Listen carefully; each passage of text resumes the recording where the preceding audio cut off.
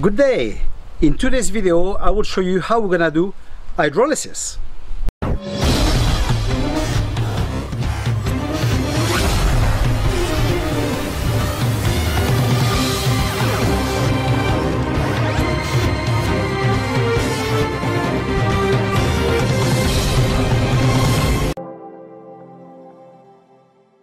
In order to do this, what we will need?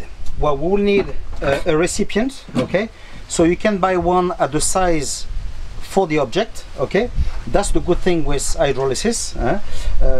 For very large piece, you can even use a portable swimming pool, doesn't matter, okay? So me, I went to the Chinese, I bought this for €9, okay? And I will remove the rust on this part, so I'll be able to fit it inside, okay?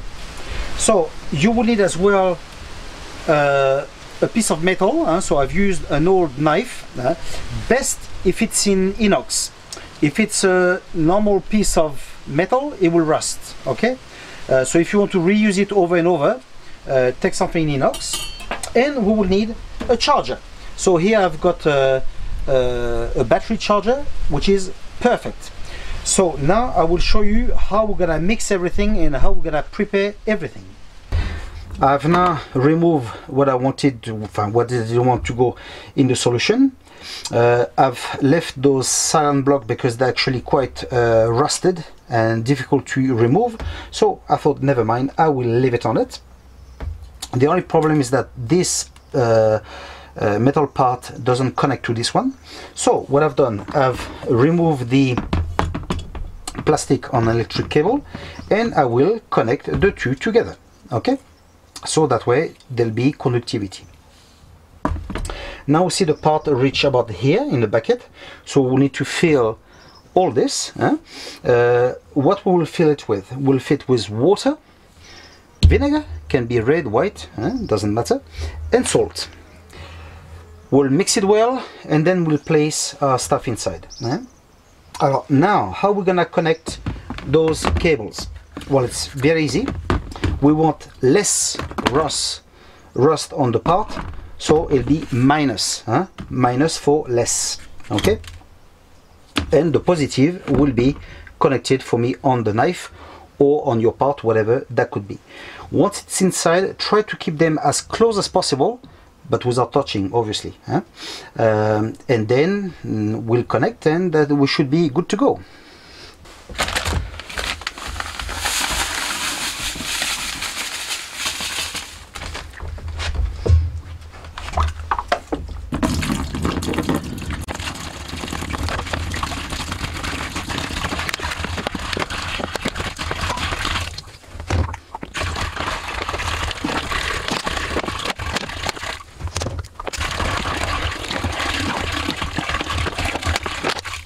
So now we mix well.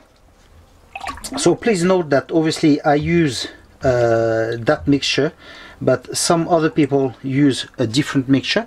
Some people use water and bicarbonate of soda, and others use water and soda caustica, okay? So anyway, you use what you need, okay? Just make sure it's done in a ventilated area, because obviously will come out of this hydrogen, which is highly explosive. And here we go. So once the mixture is ready, we put the part in. As you can see, it's now in the water, okay? As you can see, I've placed the knife quite close to the part, and as I've told you, the metal part that's there, it's connected to the positive, and the part to remove the rust is actually connected on the negative. So because I didn't want to put these inside the water, I've made an extension with a cable, which I've connected here, okay? So all I need to do now is to connect this on the to connect it to the power, and normally we should see some bubbles coming off. I will now connect it and let's see what happens.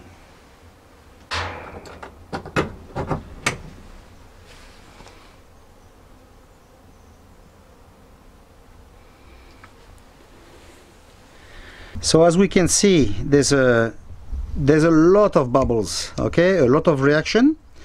So I know most of you will ask, oh, but how long do we leave it? 10 minutes, half hour, 1 hour, 2 hours? Well, it depends really, it depends. If it's a product that has very light rust, obviously that should go pretty fast, okay? But this one, this part for instance, is very oxidated. So obviously I will leave it a few hours, I would say 3-4 hours easily, okay? Then after, anyway, I will take it out, I will check it. If I see it's fine, then I will give it a light brush, just to remove the leftover, and then I will see the state of it. If need be, I'll put it back, and then after will be time to treat it. This is the reaction we've got after half an hour. And I know some people will tell me, but you don't use gloves. What about safety?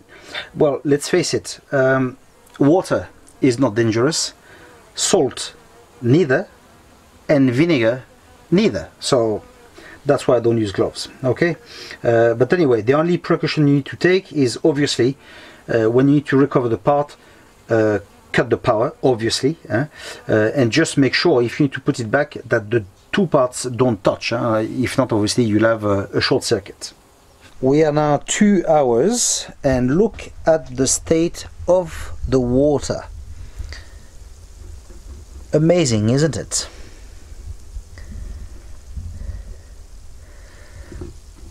So I think what I will do, because I actually can't even see the part because of all the dirt, I think I will stop it for the time being, and I will look at the state of the parts and eventually put it back again. This is the part now that I've cleaned a bit. I'm very impressed so far. It removed all the rust. Here it's just perfect. It's amazing.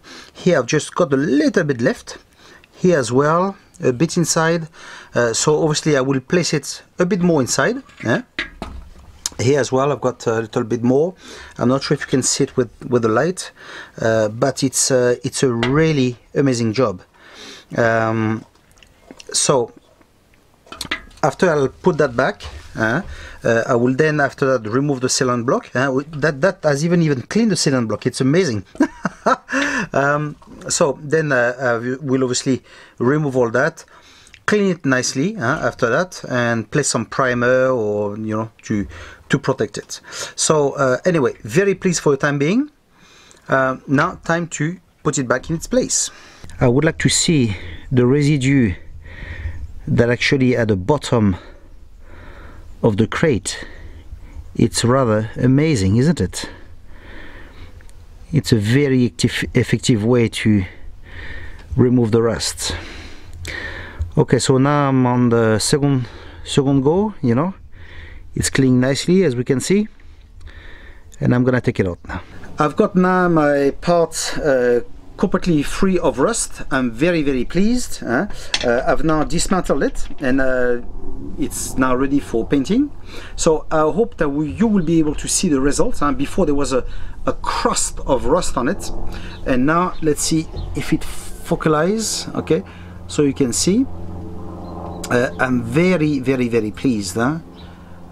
So that's the way it looked now. So now when you got your part like that, what you do, you take a bit of sanding paper, you will sand the part everywhere, and then you will place some dissolvent to clean it nicely. At that stage, obviously wear some gloves, because you don't want any marks, finger marks on your parts, because when later you will paint, it will show. Okay, and then to protect it, you place an anti-rust paint, and that's it. You'll be good to go. Your part will be okay for another many years. So now that you know how to do hydrolysis, have a go at it. You'll see it's a lot of fun. And until the next video, take care of yourself. See ya.